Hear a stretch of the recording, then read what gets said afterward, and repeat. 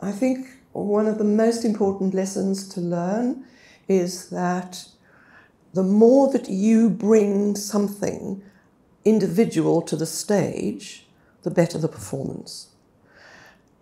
If you think that you're invisible because you're in the corps de ballet and that what you're doing doesn't count for very much, you're wrong.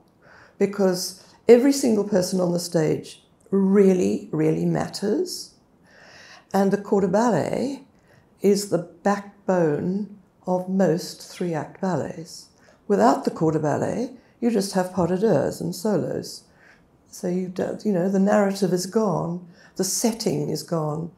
So starting life as a corps de ballet dancer is the most wonderful introduction to the art form and also to your craft, because it's only by being in the corps de ballet night after night, at the time when you're thinking, I'd give anything to have a solo, or am I ever going to get a chance to be out of this line of 8 girls or 10 girls? But you learn so much from finding a way to establish your confidence, your personality, your imagination, your individuality, so that you don't just feel like you've come out of a sausage machine. You've got to really work very hard to find and believe in your own individual talent. So I think that it's a natural progression. You then perhaps, in my case, move up the ladder. But I was never only a classical dancer. I always loved doing character roles. And I remember very early on having the chance to be in a ballet called Hamlet by Robert Helpmann. And Robert Helpmann was one of the founder members of the Royal Ballet, an Australian. He came to England determined to have a hugely successful career in the theatre. And he did, and he ended up producing musicals and directing plays and being involved with films.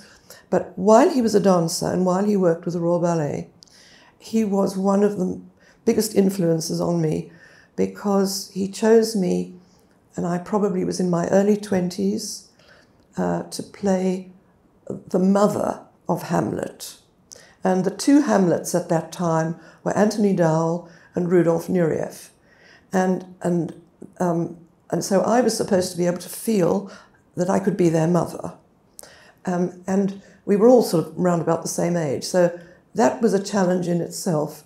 But Robert Helpmann was so brilliant at stimulating your ideas and your imagination and getting you to believe in yourself and believe that you could create a character.